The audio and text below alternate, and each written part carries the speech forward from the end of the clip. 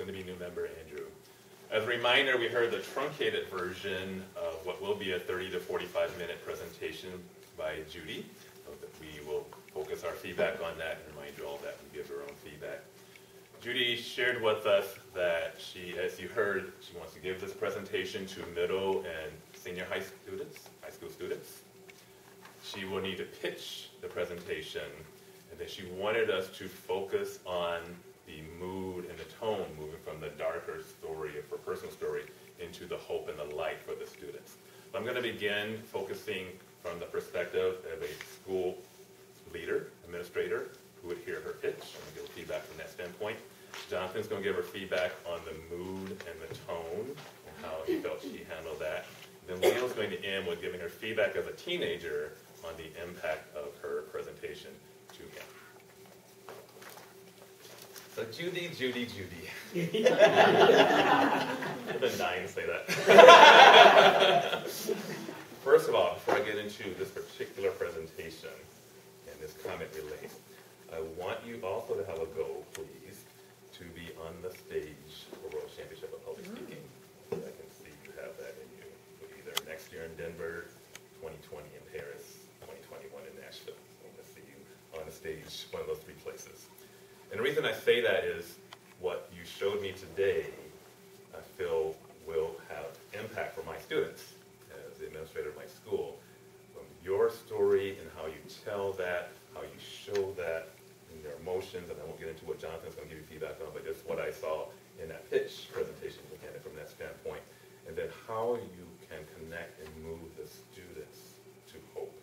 I have students in my school who don't have hope because of terrible situations, horrendous situations that have happened in their life, and so I feel you can be a good example and a good role model for that.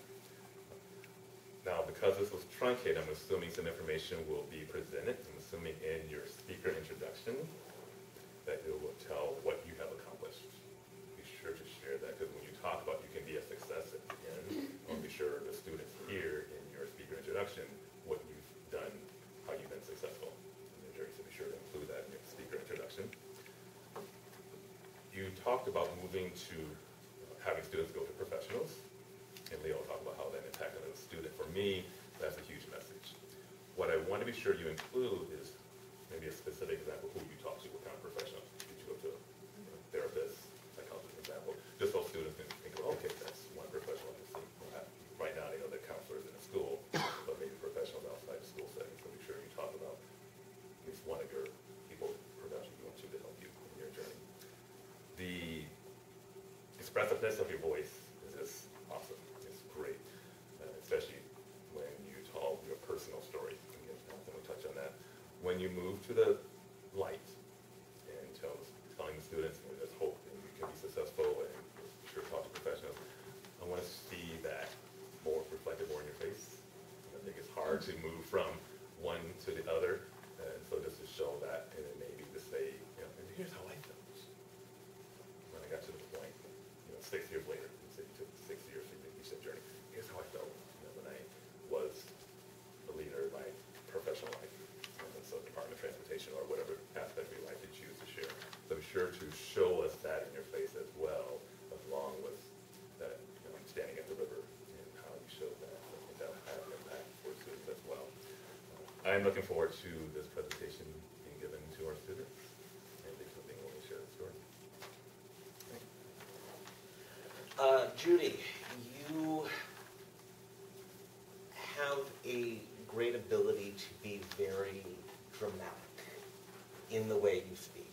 You can be very expressive.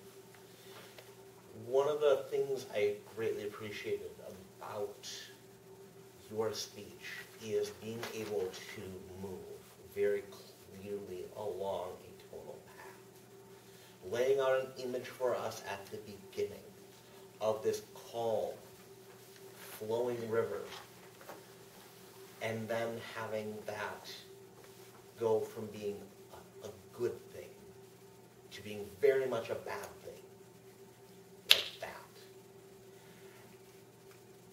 Because one of the things that you do not often see is this juxtaposition of of what is on the surface not necessarily being what is actually happening. The tone of your speech was able to take on a very serious topic in a manner that was very approachable, but appropriate for what needed to happen, for what you were trying to convey. As I'm sure you are well aware, this is a topic that is very, very close to me personally. And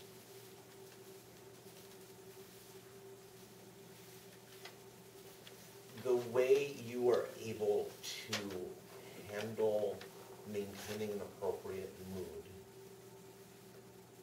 is something that I found very relatable. It was not you trying to be the super somber adult. It wasn't you trying to lighten the topic at all, though, at the same time. So you hit a good balance on that. That being said, I think that you could have had the transitions in those juxtapositions be more intense, more dramatic. When you're talking about the river, going from talking about that river moving along and saying, but all I wanted to do was just throw myself in, let it take me away, and never return. Something along those lines. Because that conveys the utter pain that you are feeling. And there was a certain amount of, while your tone was appropriate, I'm not sure that the pain within your tone came across as strongly as maybe it could have. Other than that, like I said, you were very good at conveying the subject matter in an appropriate way for what needed to be conveyed. Thank you, Justin. All right. Wow. I say wow, Judy, because I'm still thinking how should I respond to that, because obviously a very personal, very emotional, and very, very passionate speech, and it's always a great experience to be able to sit in an audience and listen to that and reflect on your own personal experience, and I want to thank you for sharing that with us. My goal as an 18-year-old or a 17 or 16-year-old, as I was listening to you, was to give feedback from that type of perspective as much as I can. And my questions here are, what part, if any of the speech, did not work well? There were a lot of parts in the speech that worked well, and it kept vacillating for me. There were times when you were giving a speech, and there were times when you were talking to me personally. When you were giving a speech, it wasn't as effective, even though I could still see the passion and emotion. It wasn't touching me as close. For example, in your opening, you said, imagine this. You can just tell me, one day, sunny day, I was sitting on the banks of the river. The river was flowing, and I was just sitting there, and it was all I could do. I just wanted to walk out onto the water, walk across the water, and slowly sink and get washed away. Just simple and effective, where they can actually see you in that picture, where I could see you in that picture, because I can identify then with that emotion. You don't have to try to place me in that position, because for the most part, most students or most younger people have have that angst and will associate right away. So getting those personal bits and pieces from you is much more important than the speech itself. And I know that this is a condensed speech. However, I would say if you have a 40-minute speech, but you only have 5 minutes to save my life, what would you say? So that the length of the speech is not important. It's the time that you do have and that you do use that's important. So I would consider that as you give a speech, because you may not always have the amount of time you want, but making that. So what's the most important, and how do I connect with this person? So that there were, and like I said, there were different times when I did feel the connection. That was at the little bits and stories. You did in some areas. I thought that you you were trying to give me too much information, meaning you went into, you know, the drinking and the bullying and things like that, when you started out with the situation where I connected with you feeling hopeless and helpless. And then when you went into that, and later on your explanation about, you know, that hang in there and escape, well, escapism for me was drinking. So there was a mixed thing there. So that's something to think about. And then in your transition, I really liked that when you spoke about worth and like and love in a person, and actually when you're creating a vision for someone and you go, okay, this is what I felt like. This is how I feel now. I think that came across well. I think you could found that avenue to have that to with that. So thanks for your sharing, and that might play to evaluate. Thanks so much, Leo. So Judy, you've heard the perspective of three guys. What do you think? Keith, I really enjoyed your feedback on, and I didn't write it down, and now I'm trying to go off of memory because I'll send you. I got a video. But to be a lot more specific in the intro. I like that. I did give Mary a little bit of an intro, but I could have made it a lot stronger to understand exactly where I'm coming from. Yes, this is condensed. I will go into an awful lot more detail in the 30 to 45 minutes that I'm hoping I will have as part of what we used to call an assembly. Jonathan, thank you for your feedback on the relatability and how I really need to keep that relatability up.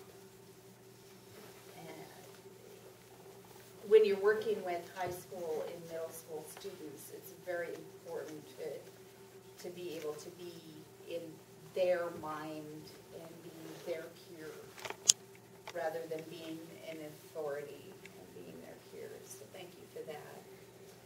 And Leo, again, keeping it personal. I do have in the longer version an awful lot of specific examples, and I will try to keep that personal so that relatability, back to what Jonathan was saying, is there. And I really like your feedback on, wow, if I only had 5 minutes, what would I say to make a difference? Because are they going to tune out right away? I'm hoping to capture their attention for the entire presentation. Great, Judy.